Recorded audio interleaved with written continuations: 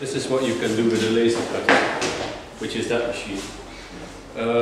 Basically, you design stuff in two-dimensional drawings like Illustrator or Inkscape. And then you have the laser cut them out. They come out like this, and then you puzzle them back together again. We're going to be in like a workspace for artists and designers and people who have ideas. But everything that gets made here has to be published open source, so other people can benefit from it.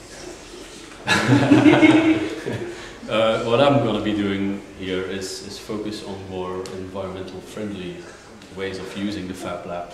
So I'm going to look into better materials than acrylics or MDF, or maybe use some kind of other types of wood or recycled materials.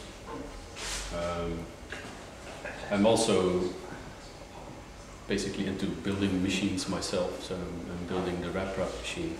And we're going to start doing some wrap workshops from next year also. The wrap is a 3D printer machine where you can print ABS plastics.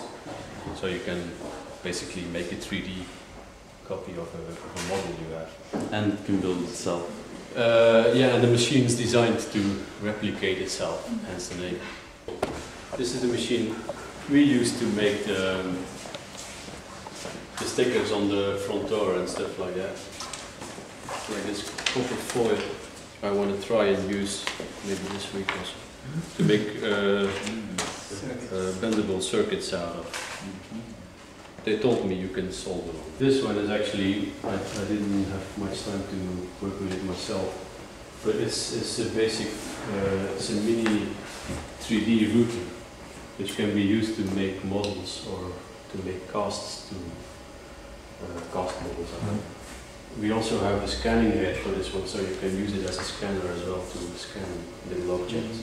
Oh. This is a tool that's used a lot by people who make jewelry and stuff.